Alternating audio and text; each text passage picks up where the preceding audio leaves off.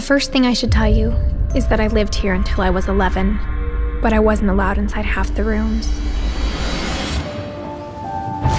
After my brother Milton disappeared, Mom sealed them up. Each bedroom has a story, and some of them seem a little hard to believe.